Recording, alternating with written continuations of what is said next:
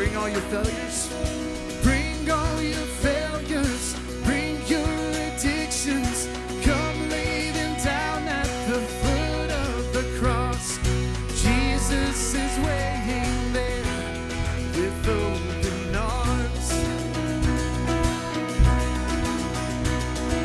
God so loved the world that He gave us His one and only Son to save us. Whoever believes in Him will live forever.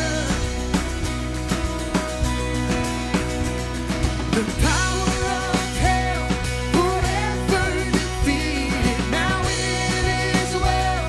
I'm walking in freedom. For God so loved, for God so loved the world.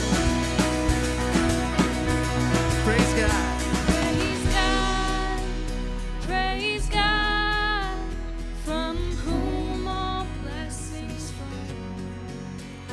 Praise Him for the wonders of His love. Let's sing it out to Him. Praise God, from whom all blessings flow. Praise Him for the wonders of His love. For God so loved the world that He gave us His one and only Son to save us. For God so loved the world that He gave us His one and only Son to save us. Whoever believes in Him will live forever. The power of hell forever defeated. Now it is well. I'm walking in freedom. For God so loved the world. Bring all your failures, bring your addictions. Come lay them down at the foot of the cross. For God so loved, oh God so loved the world.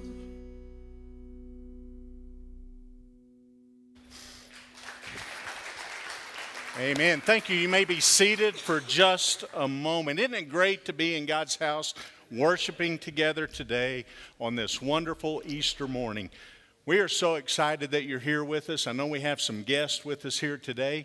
If you are one of our guests this morning, if you wouldn't mind, in the seat back in front of you, there's a communication card. If you would take that and fill that out and just give us a little information about you, we'd love to get to know you a little bit better.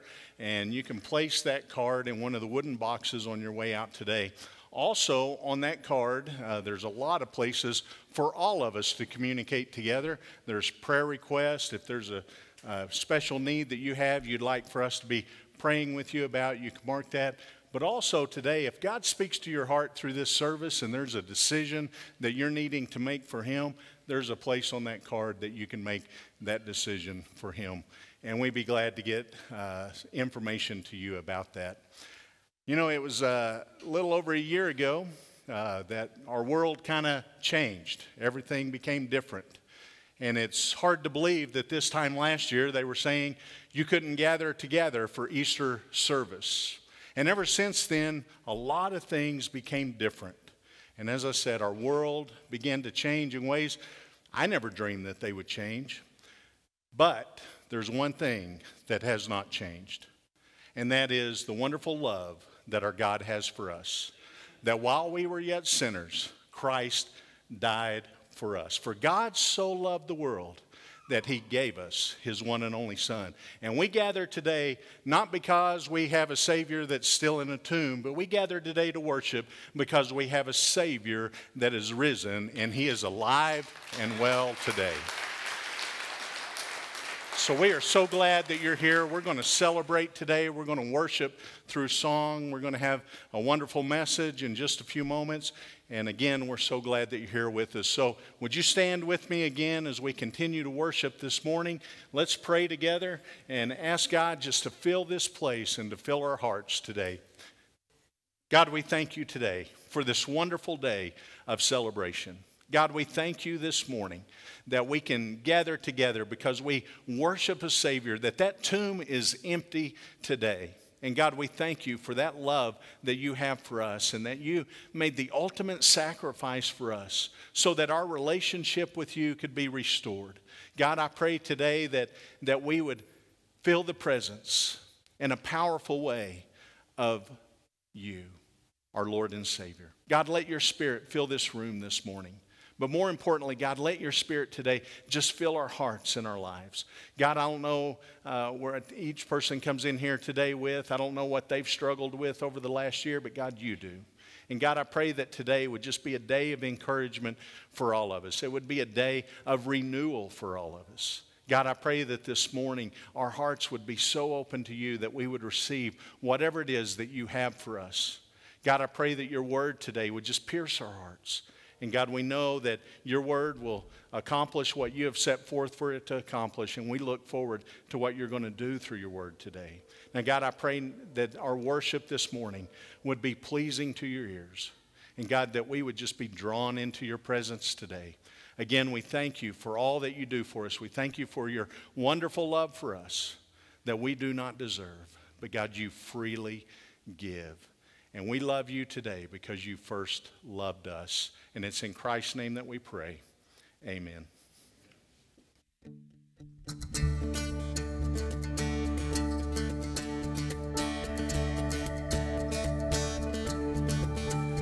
I was buried beneath my shame. Who could carry that kind of weight? It was my turn till I met you. I was breathing but not alive. And all my failures I tried to hide. It was my turn till I met you. You called my name and I ran out of that grave, out of the darkness into your glorious day.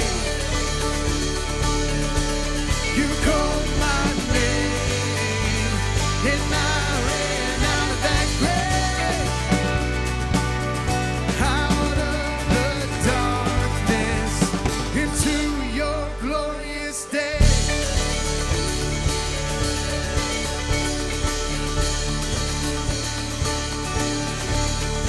Now mercy has saved my soul. Now your freedom is all I know. The only Jesus, when I met you, you called my name, and I ran out of that grave,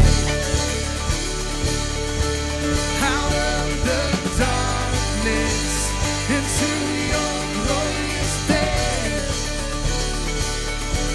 You called my name, and I ran out of that grave, out of the darkness into your glorious day.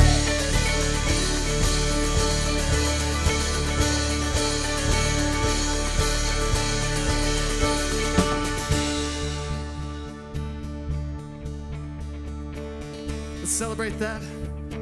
Sing us with me. Need a rescue. My sin was heavy, but chains break at the weight of your glory.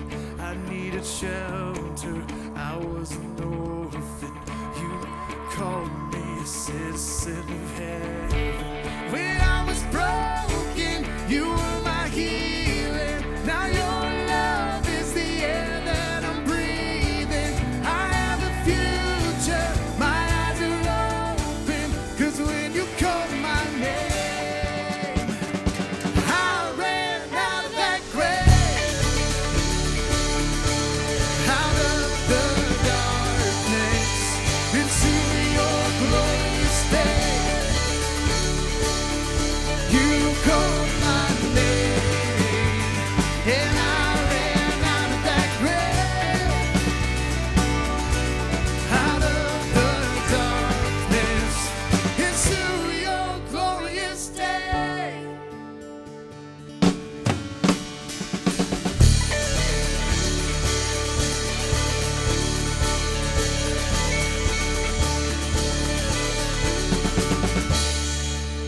Let's celebrate that this morning.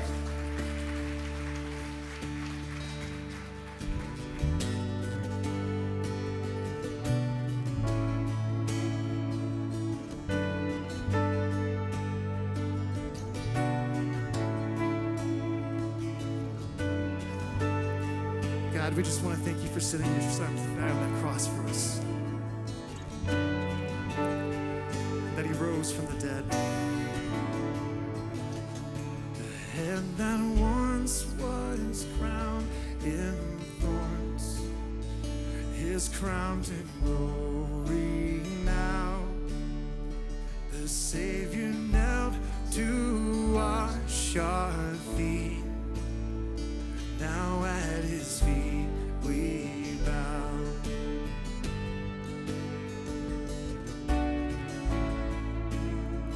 The one who bore our sin and shame is robed in majesty. The radiance of perfect love now shines for all to see.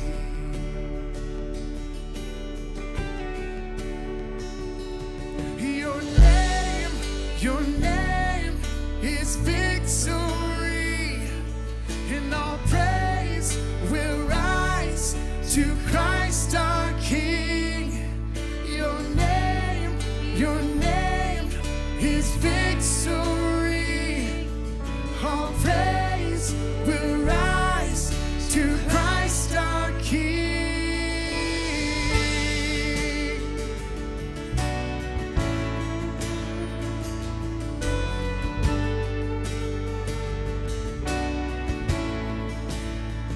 The fear that held us now gives way to him who is our peace. His final breath upon the cross is now alive in me.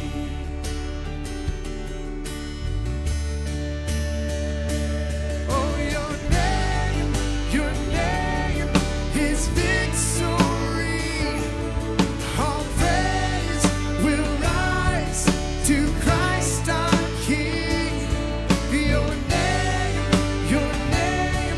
is victory. All praise will rise to Christ our King.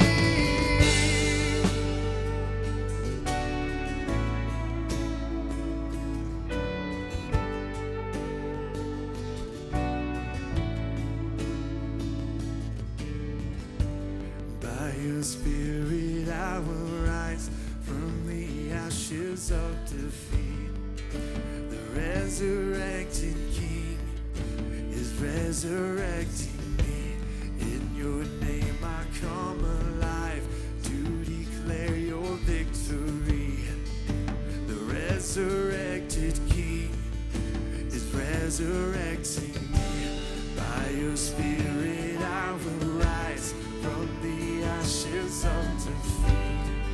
The resurrected King is resurrecting me. In your name I come alive to declare your victory. The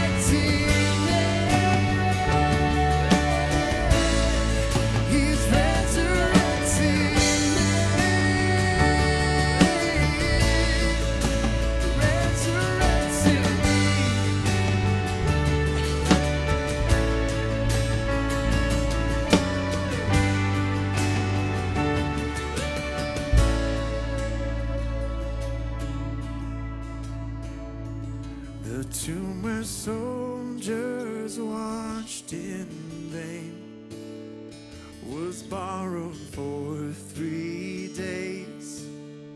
His body there would not remain.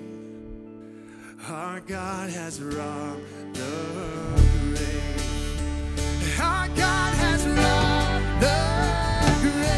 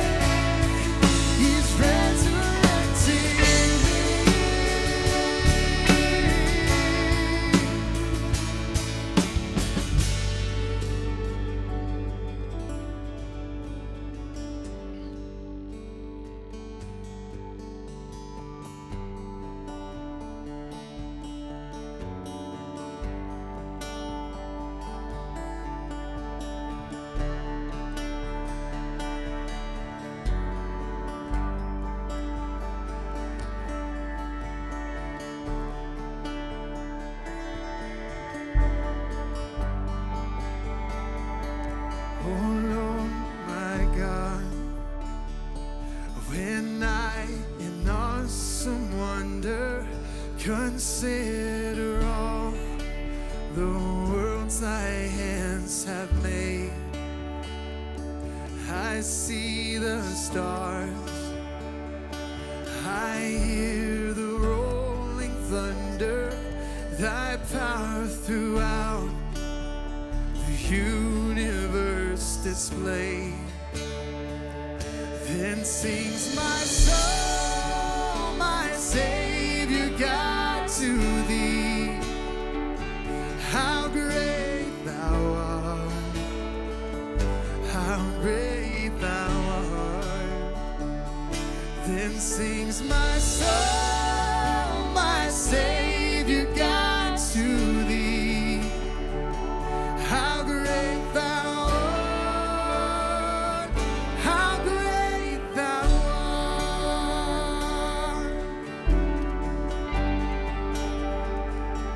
And when I think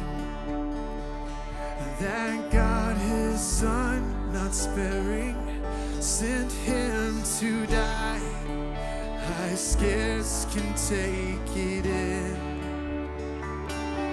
That on the cross, my burden gladly bearing, he bled and died to take away my sins. And then sings my soul, my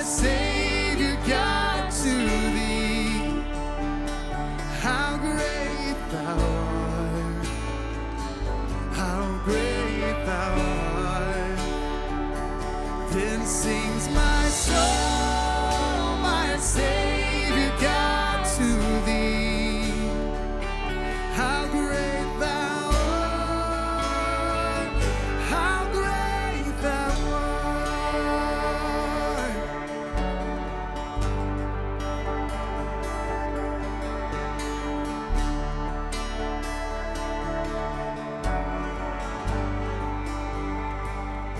When Christ shall come with shout of acclamation and take me home, what joy shall fill my heart. Then I shall bow in humble adoration and there proclaim, my God, how great thou art. Sing it out. Then sings my soul, my Savior God, to thee. How great thou art. How great thou art. Then sings my soul, my Savior God, to thee. How great thou art. How great thou art. And then sings my soul, my Savior God, to thee. How great thou art. How great thou art. Then sings my soul, my Savior God, to thee. How great thou art. How great thou art. How great thou art. How great thou art.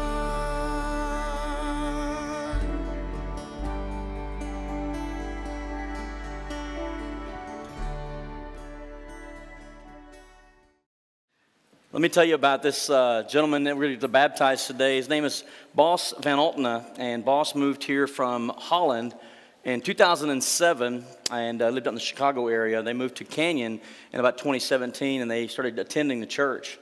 I'm not sure exactly what year it was that we baptized his daughter Lily, but I think it was a couple years ago, close to that. And I remember when we were visiting and talking about baptism, Lily was just really concerned about Dad because he had not yet been baptized. And I have to respect Bos's position because he said, I don't want to do it for somebody else. I don't want to do it just because my family wants me to do it. I want to know that it's what I need to do, and when the time is right, I'll be ready, and I'll be ready to get baptized. And so I just been praying for Bos for 2 years. Ever since that day, Lily, I've been praying for your dad, and just, God, would you just show him that today's the day, today's the day. Well, Monday, after church last Sunday, I got a text from Bos. He's a truck driver. He's on the road, and we have a lot of conversations when he's on the road. And he texted me, he says, I want to be baptized. I'm ready. And, of course, I'm almost crying at that point, and I'm like, yeah, right now, let's do it. And I said, I tell you what, do you want to get baptized on Easter? And I love his heart because he's like, man, I don't want to hijack Easter. That's like Jesus' big day. And I'm like, can you imagine what greater illustration there is than the death and the burial and the resurrection of Christ Jesus that we see in baptism? Amen? So this time, go ahead and get order. Face that way. And so I'm super excited today to get to baptize Bos. His real name's Hendrik, but his friends call him Bos. And he's fun to talk to because he's still got that accent, and it's sometimes I have to go, huh? What did you say? But Bos, I love you, and I'm super happy for you this day, and I know your family is as well as your church family.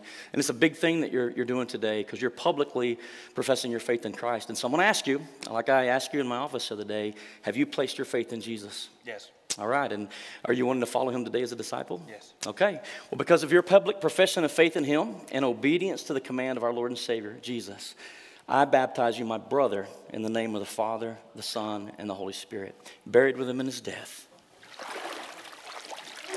raised to walk with him in a new life. Get it? Sorry.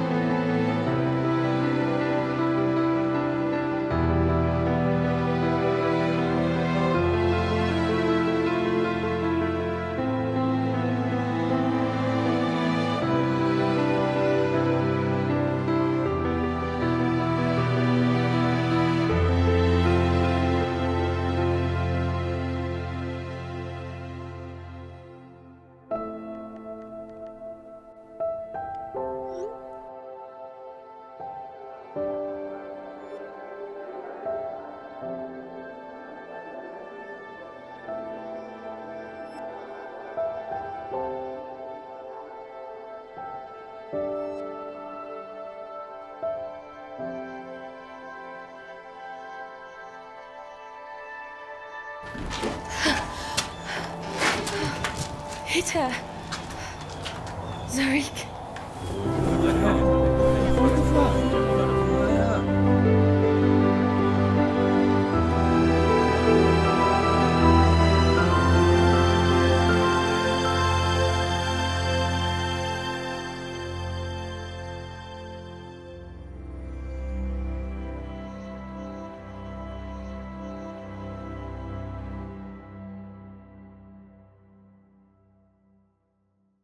But very early on Sunday morning, the women went to the tomb, taking the spices they had prepared. They found that the stone had been rolled away from the entrance. So they went in, but they didn't find the body of the Lord Jesus. As they stood there puzzled, two men suddenly appeared to them, clothed in dazzling robes. The women were terrified and bowed with their faces to the ground. Then the men said, "Why are you looking among the dead for someone who is alive? He isn't here. He is risen from the dead. Remember what he told you back in Galilee, that the Son of Man must be betrayed into the hands of sinful man and be crucified, and that he would rise again on the third day." They then remembered that he had said this, so they rushed back from the tomb to tell his 11 disciples and everyone else what had happened. It was Mary Magdalene, Joanna, Mary the mother of James, and several other women who told the apostles what had happened. But the story sounded like nonsense to the men. That's typically the case. So they didn't believe it. However, Peter jumped up and he ran to the tomb to look. Stooping, he peered in and saw the empty linen wrappings. Then he went home again, wondering what had happened. He is risen. I don't know about you, but I am so happy to be here today. I'm happy to be able to celebrate the resurrection of Jesus corporately together with actually warm bodies in the room. This time last year, it was a little different. I remember pre-recording the Easter message, and by the time that thing aired on Sunday, or we were watching it in our TVs, this building was empty. And I just remember going home and watching it on TV with the family, celebrating Easter, and it just felt empty to me. I felt like, man, there's something missing. It just didn't feel the same as it usually feels. And I just felt like I had this void in me. And I know what it was. I was missing the people. Because I believe this celebration of the resurrection of Christ is to be celebrated together corporately. Amen? And so you think about it, last year was just, there was a whole lot of emptiness in last year. We had empty churches. We had empty restaurants. We had empty malls, empty, stores, empty movie theaters. Just a lot of emptiness around us. Maybe you felt the same way, man. Nowhere to go, nobody to see. And to add to all of that stress, it was pretty stressful, that season of emptiness. There was the effects of a pandemic. For some people, they lost some income. A lot of businesses lost income due to the pandemic. Some even lost their jobs. And what's always difficult, especially in that past season, was during the pandemic when we had this separation thing, and those who had loved ones in the long-term care facilities, they weren't able to see them. I remember pictures on the internet of a husband looking through a window to his wife was in this care facility, and it just breaks your heart to see people go through that. There was a sense of emptiness there. Or a loved one was in a hospital and we weren't able to be there with them.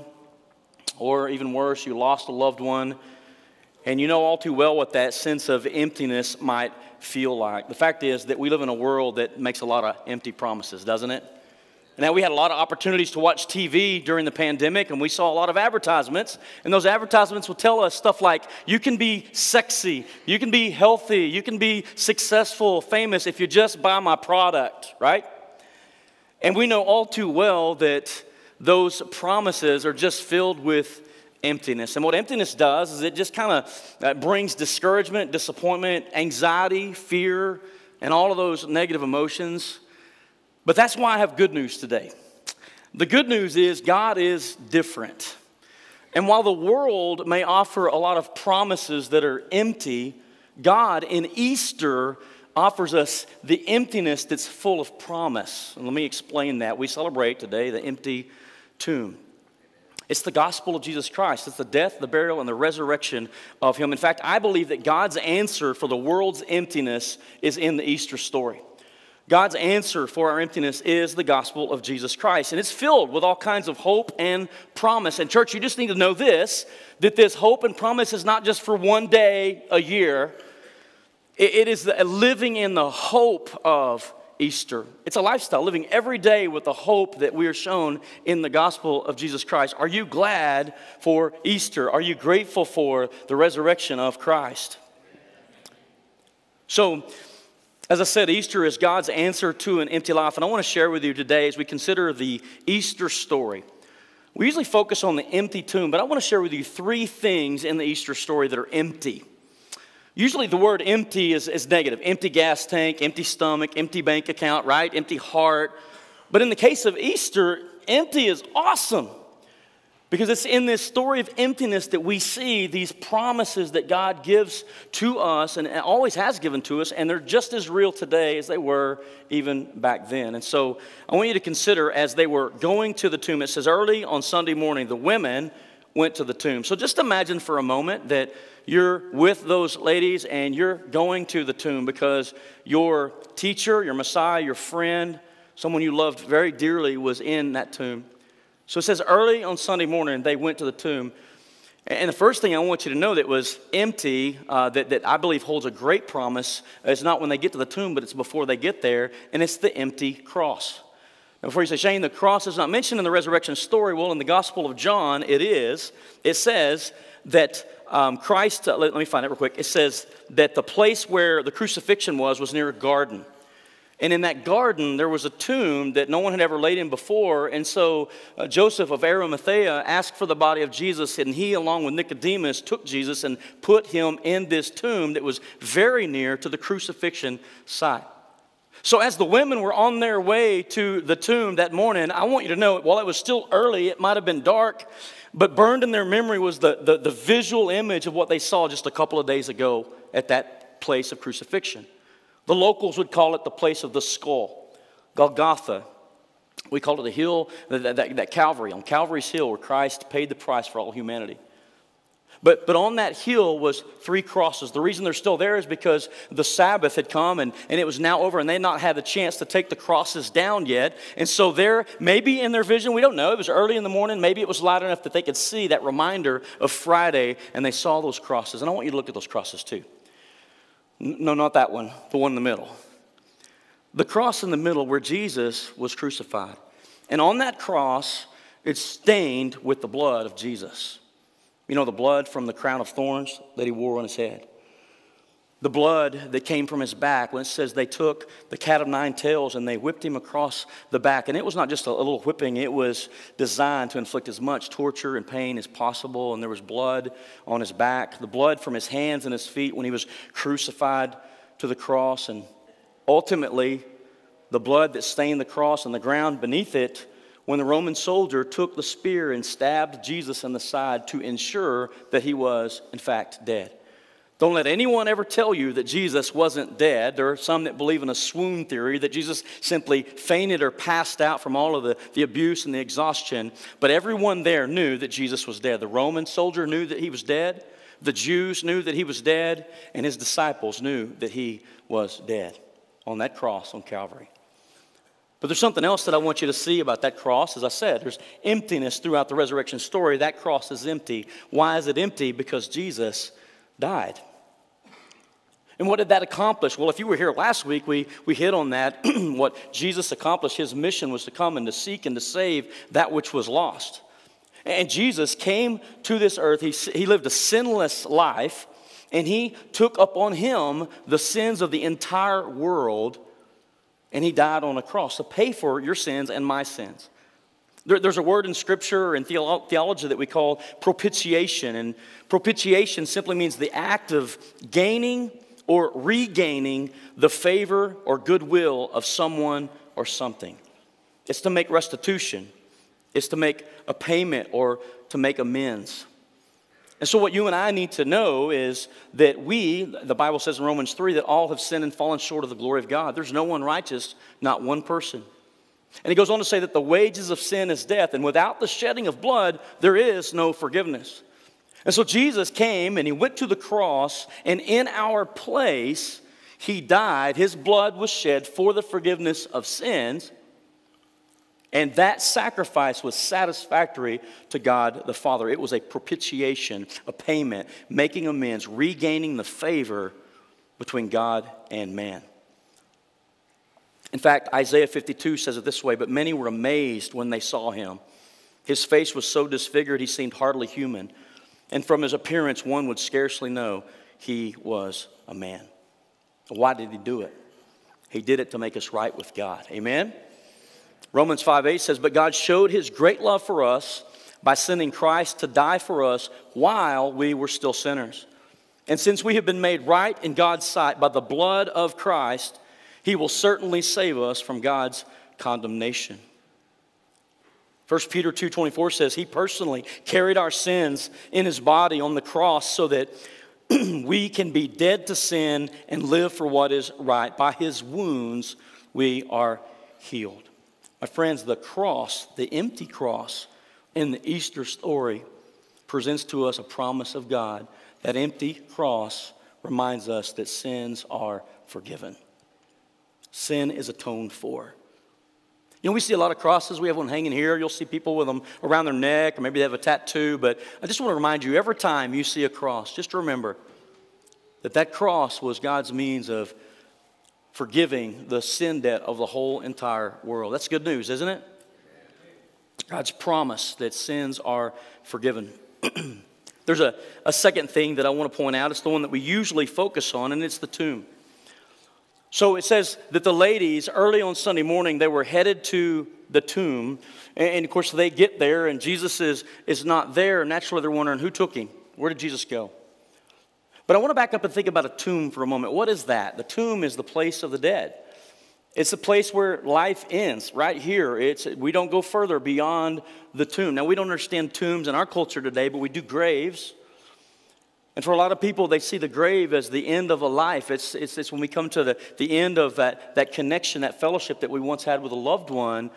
And it's just a harsh reality that life is so vulnerable, and we're not guaranteed that we'll be here long. And so the tomb was a place that was where their Savior was held, where Jesus was held. And they were going there to prepare him for death.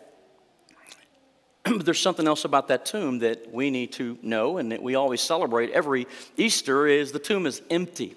Aren't you glad the tomb's empty? The tomb is empty. Now, I used to stop there and say, man, that's it. That's the nail on the head. That's all they needed to know. But the tomb was empty, and for us, we need to know that Jesus conquered death.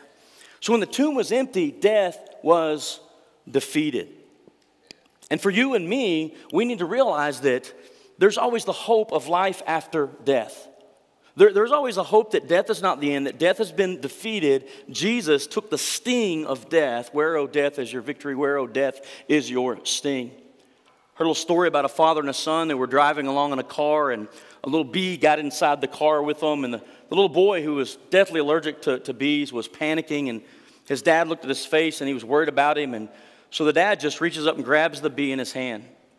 A couple minutes later, he opens it up and lets the bee fly away again. And, of course, the young man starts to panic again. And the dad looks at the son and said, he showed him his hand, and he says, don't worry, son, I took the sting for you.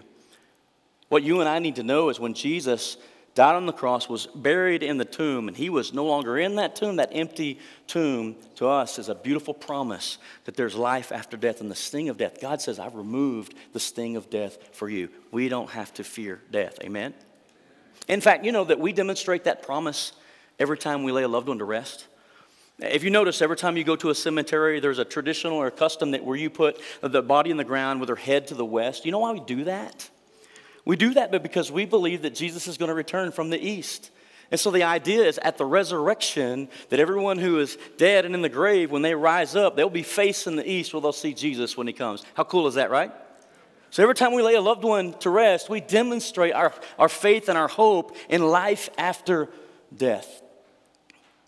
I always panic if we accidentally get them in there backwards, and I'm thinking they're going to raise up at the resurrection and go, where's Jesus?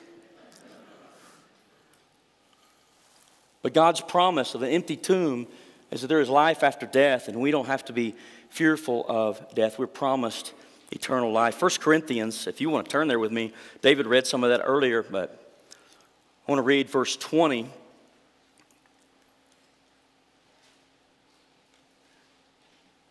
As David said, if there's no resurrection of the dead and Christ has not been raised either, then our preaching is useless and your faith is useless.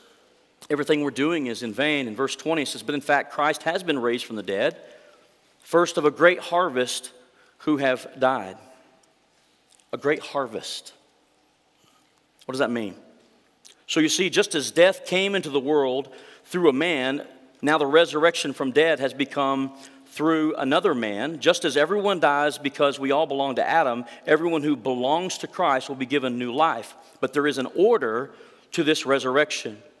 Christ was raised as the first of the harvest. Then all who belong to Christ will be raised when he comes back. I don't know about you, but I get stoked when I think about the promise that there's life beyond the grave. I mean, to be absent from the body is to be present with the Lord. Paul said it, to live is Christ, to die is gain. Why? Because we believe in the resurrection. Do you hope today in the resurrection? It's a beautiful promise that he gives us, and we see it every time we attend a funeral. In fact, I want to remind you, every time you see that grave, just realize that for those who place faith in Christ, that's not the end. In fact, I'd say it's not the end for anybody. But there's a great hope that lies beyond the grave of our loved ones when we lay them to rest in faith that we will see them again, and there is a hope of eternal life. Empty cross, sins forgiven. Empty tomb, death is defeated. Hope of eternal life. And back to the Gospel of John, his account of this. The third thing that was empty there that I always overlook this. I mean, I've heard people talk about it before, but I like this one. It's the empty burial clothes. So when they left Jesus in the tomb, they had wrapped him in linens. It says Joseph of Arimathea and Nicodemus brought about 75 pounds of ointments and spices, and they prepared Jesus for burial. And they were waiting for the Sabbath to be over so that they could go back and finish the process. And so that was their preparation for Jesus' final resting place. And so when they returned to the tomb, they were headed to the tomb, and they said, who's going to roll the stone away because it's huge? We're not going to be able to do it. But then they said there was an earthquake, and then there was an angel sitting on the stone. And he says, why do you look for the living among the dead? The tomb was empty, and as they walk in fact, I like the way it says with John, it says the one that Jesus loved, John, he took off running to the tomb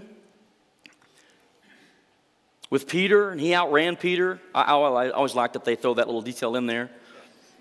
It says they were both running, but the other disciple outran Peter and reached the tomb first. He stooped and he looked in, and he saw the linen wrappings lying there, but he didn't go in. I was thinking, Jewish tradition, that would be unclean to touch or desecrate a grave. It would be a dishonorable thing. So maybe John was just stopping because he's thinking this is a holy thing, and I don't want to disrupt this grave. But not Simon Peter. Simon's always been kind of the guy to just speak first and then think about it later, or act first. And so Simon comes from behind, and he went on inside. It says he also noticed the linen wrappings lying there, while the cloth that had covered Jesus' head was folded up and lying apart from the other wrappings. Now there's a thing going around a few years back talking about the folded napkin and what that means. And there's no evidence of that in all the Jewish teachings. It's a beautiful thought. But the idea is one of a servant and a master, and as long as he was still eating at the table, he would leave his napkin messy, but when he was through eating, he would fold the napkin to ensure to the servant that he would be back. I mean, I love that story. That's great, but you can't find it in any of the Jewish teaching. But the word in the Greek for folded is the same one that we use for wrappings. And so if you imagine Jesus is wrapped in these cloth linens, and then on the resurrection, he came through out of those cloth linens, and those wrappings that were around his head just simply came to a resting place, folded down and wrapped. And John takes care to make sure we know that it was separate from the other linens that Jesus was wrapped in. And this is what I like. Verse 8, it says, then the disciple who had reached the tomb first also went, and he saw what? The empty burial clothes. He saw and he believed. He didn't believe when he saw the empty tomb. In fact, there was a lot of people the ladies were saying, where have you taken the body of Jesus? Tell us where you put him so that we can go get him, right? In fact, there was a concern that the disciples would come and steal away the body of Jesus. And so you remember the Romans go to the leading priests and the leaders there, and they said, hey, let's post some guards around the tomb, because what's going to happen is somebody's going to steal the body of Jesus in the middle of the night, and they're going to tell everybody that he's risen from the dead, and we'll have to deal with that mess. So let's put some guards at the tomb. Of course, you know the story, the earthquake. The guards fell in a dead faint. The stone was rolled away. And I just tell you this, the stone was not rolled away so that Jesus that he could get out of the tomb. The stone was rolled away so that they could see in that he was no longer there. The empty cross, the empty tomb, these empty burial clothes. And it was at this moment John saw the empty burial clothes, and he believed. You know what that meant for them? This Jesus that they had hung out with, that was gone on Friday, was now making his return, and their fellowship with him would soon be restored. David mentioned that in that passage a while ago. He showed himself to Peter and to the disciples, to the ladies, and to the 500 people at one time. He would soon restore the fellowship. He'd be able to talk with them. He would say to Thomas, hey, touch my hand and my sides, because you don't believe. Touch it, and so you'll know that I'm really not a ghost and I'm real in the flesh. Believe. He approached the disciples and said, y'all have anything to eat? And he would eat with the disciples. And so to them, that must have been a huge deal, right? This Jesus that they loved so dearly that was crucified on Friday was now back. Their fellowship was restored, and they could have a relationship with him once again. That's good news too, right? So when we consider the empty burial cloths, let it be a reminder of God's promise of relationship. His promise of resurrection. Jesus is alive, and he's still alive today, church. That's what we celebrate. In fact, we celebrate every Sunday the resurrection of Jesus, right? He's alive, and that means everything to us. And so I would say this, for those of us who go through life and we feel at times empty, there's this emptiness in us. There's a lot of hope in the Easter story. I just want to remind us today that hope that our sins are forgiven, that should be enough to put a smile on our face when we realize how sinful we are and how holy our God is. To know that the tomb is empty, that I don't have to fear death, that sting of death has been removed. To know that one day when my life on this earth is over, I can go confidently before the one that made it all possible. To be absent from this body is to be present with the Lord. I look forward to the day. In fact, someone said this morning, I always hoped Jesus would return on Easter. I'm like, come right now, I won't have to preach. It'd be awesome, right? In an instant, we're in the presence of the choir singing, holy, holy, holy, Lord God Almighty. I mean, I'm ready. The empty tomb, the promise of eternal life is so precious to me, and I hope it is to you as well. The empty burial cloths, a reminder of us of a personal relationship with God. You know that what Jesus did for us on Calvary was like a bridge that he built between God and us. It was like he introduced us to the Father. He put us in right standing before God. He says that we've been made righteous by the blood of Christ. We've been justified by what Jesus did. And to know that the relationship that he wants to have with each and every one of us, he still wants to have. He's just as real today as he was when he was originally raised from the grave on that Resurrection Sunday. And he is alive today. Listen, think about it like this. The cross couldn't hold him. The tomb couldn't contain him. And the burial cloths were unnecessary because Jesus is alive. He has skin and bones and a face that's recognizable. He talked, he touched, he loved, he healed. He did all that on the day of his resurrection, and he still does it today. Most importantly, he wants to do that with you and me as well. So I'll ask you this question, and I believe it's a very important question. Do you know Jesus? I'm not saying do you know him like I know Donald Trump, all right? I know who he is, but I can't say that I know. I'm not sitting in an office and visited with him, right? Or one of your favorite music singers, like, do you know? Oh, yeah, I know them, but you don't really know them. Do you know about Jesus, or do you know him? Have you placed your faith in him? Have you trusted in him for salvation? Maybe you're here today and you're saying, Shane, there just seems like in my life there's something that's just missing. It's empty. And if you've not placed your faith in Christ, listen, I know what that is. I've been there. Many people have been there. Why? Because the Bible says that God has placed eternity in the hearts of man. You know what that means? I've heard it put this way. There's like a God-sized hole in everyone's heart, and we try to fill it with all these different things, right? We're like, if I just get married, then I'll be happy. And it's temporary fulfillment, right? And then you realize, that's not it. Well, if I can just make money or get a job and, go to school and get this degree, and we try to fill it with all these different things, and we find out that everything just comes up empty. The good news of the gospel is the only thing that's going to plug that hole is the gospel of Jesus Christ, believing in the story of Easter, the death and the burial and resurrection of Christ. In fact, I remember years ago, Eddie Murphy, comedian, had gained it all. He was very rich, very successful, and he said, I just feel like my life is empty. I feel like there's something missing. And I'm like, duh, I know what it is.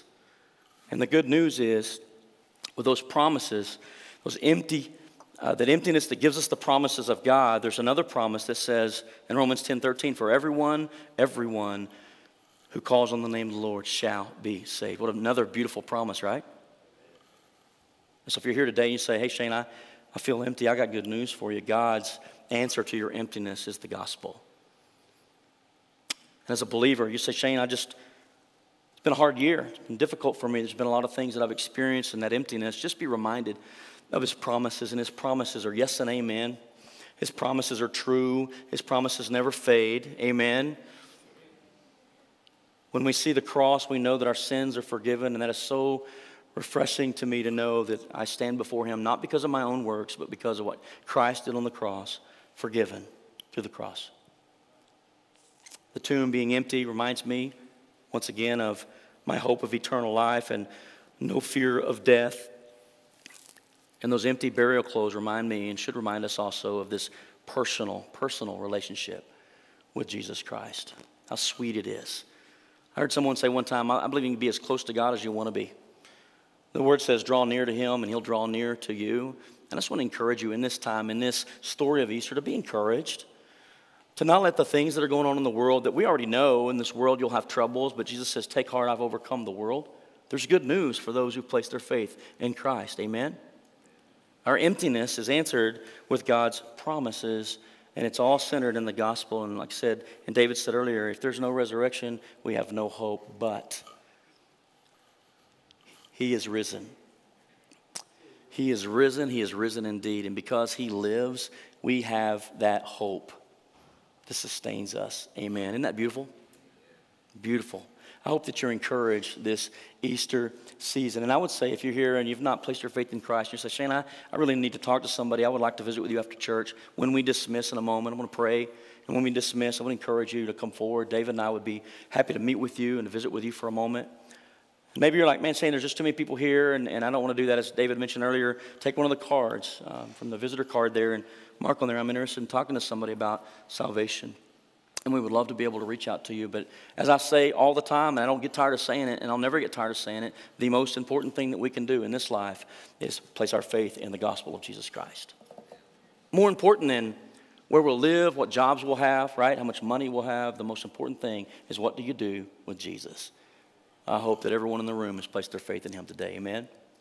And we celebrate the resurrection of our Lord and Savior. Father, I thank you for the gospel. I thank you for the story of Easter. Lord, and I thank you that even in the emptiness of Easter, those symbols that are there, that we're all three empty, and how they just remind us of your love for us. They remind us of, Lord, the promises that are still true today for us. That our sins can be forgiven. Lord, and we just admit our sin to you. We repent of those sins, turn away from and turn toward you. Lord, we believe in the gospel, the death and the burial and the resurrection of Christ, and confess you as Lord. Lord, I want you to be my Lord and my Savior. I just thank you for the hope that our sins are forgiven because of that empty cross as a reminder. And I thank you for the hope, Lord, that we can have eternal life when we place our faith in you, that we don't have to be fearful of death, that sting of death has been removed by you, and now we know, Lord, that to be absent from this body one day is to be present with you. Not only for us, but our loved ones as well. And Lord, just that sweet part of knowing that the resurrection, you being alive and you leaving those grave clothes behind, I can imagine how that just put to death any rumors of a stolen body, because they wouldn't have stolen a body without the cloths on him, but those being left behind was the proof that John saw and he believed. And Lord, I thank you for that reminder for us today that you are alive and you are a real Jesus and you're here with us now and you want a relationship with each and every one of us. And Father, I pray that we would answer your invitation, Lord, as you knock on our heart's door, and we would respond to that. And Lord, that also we would live our lives on this earth, even as believers, as we walk out of these doors today, live our lives with the confidence, Lord, that we have because of the promises that you give us, Lord, in the resurrection story. Lord, and as always, it's all about you. We give you all the praise and all the glory and all the honor. Lord, you just encourage your people today. Lord, we celebrate the resurrection of our Lord and Savior. Be glorified this day. We ask it in Jesus' name. Amen.